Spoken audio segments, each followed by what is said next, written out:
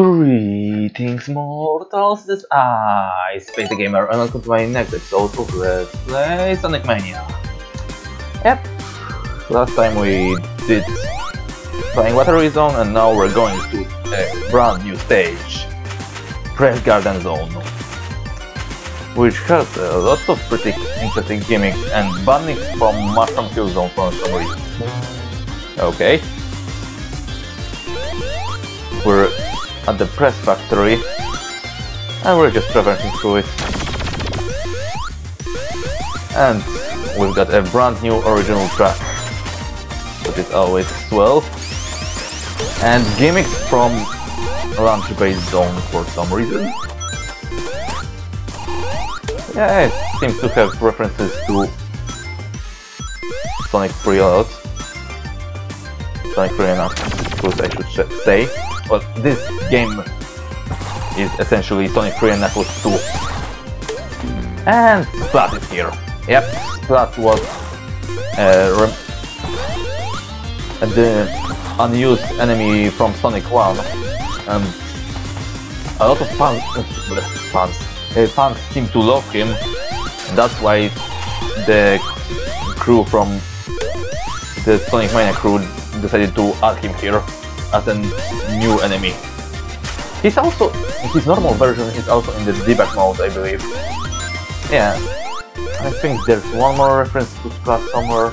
I think he was called Splat. If I'm wrong, please someone correct me in the comment section. I know that he was supposed to be in Sonic 1 though. That's an unmistakable fact. And we already got 50 rings, but not going super yet. Damn it, Splat, or whatever the hell your name is, was don't attack me. Okay, yeah, what was I saying before? Besides the things about that badnik? I don't really remember. Oh, whatever, I just traversed through here. Oh yeah, I was saying that this game is essentially Sonic 3 and Knuckles 2. Sonic 3 CD and Knuckles. For anyone that gets this reference, you get a cookie. Oh, we're supposed to go up. Damn it. Don't do this to me. Mount me up higher. And release this part. Look out for this blade. We should remember that metal blades are OP, because we all played Mega Man 2, right? And I should have seen this coming. What am I even doing right now?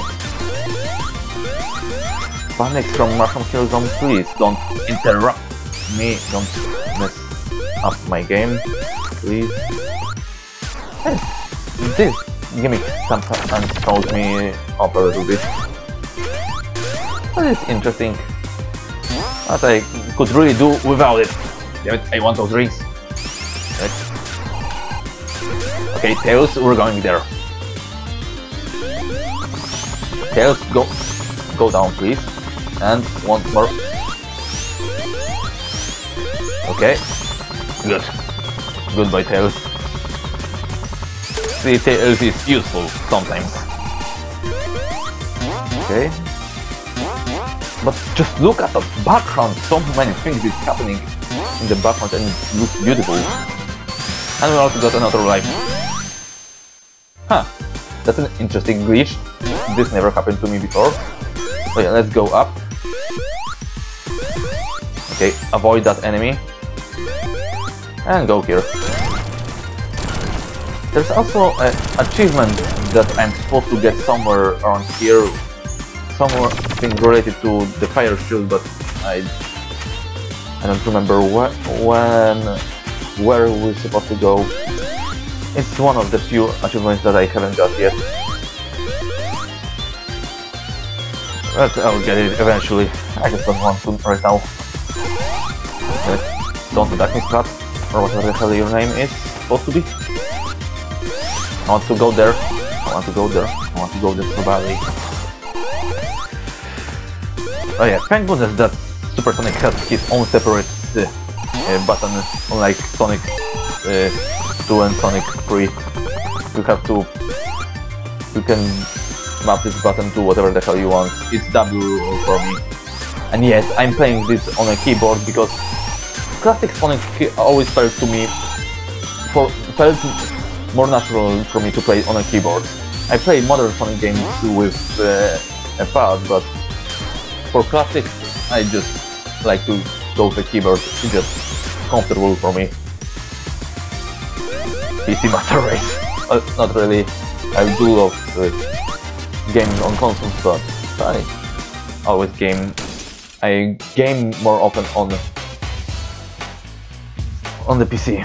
And we got another boss with another gimmick that's kinda annoying. You have to break his arms by making him slam them into those boxes, but we're going to just screw the rules, go into Supersonic and ignore this damage we would have taken from his blades. Yeah, but we beat the first act, and what is this? Snow and Sakura petals are falling down. Wait a minute, is the stage going to completely change in the second act? Well, we'll see in a moment.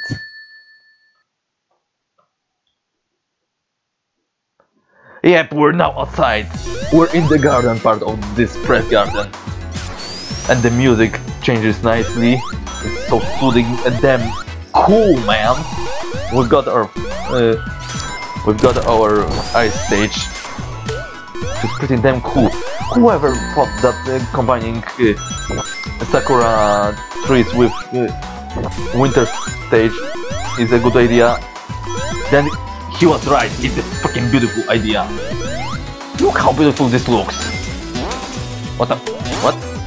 Get a drink. No, but seriously, look at the background sound. Sakura trees in winter. Snow is falling and so are the Sakura petals. And the music is so freaking soothing. That was a great idea. One bad thing about Sakura petals in real life is that we have to wait till spring to see them. But with this stage we can get them in winter. Which breaks the rules of nature, but who the hell cares? It looks beautiful, right? Okay, this guy drops icicles on us, and freezes us. So better look out for that. And look out for that frozen spike. Okay, I could use this shield and not lose it immediately after I say that. Okay, but let's just continue. I don't think I've been in this part of the stage. And we're frozen again. Just jump around to break free of this frost or freeziness. What am I even saying anymore? Ow, ow, oh, there it is.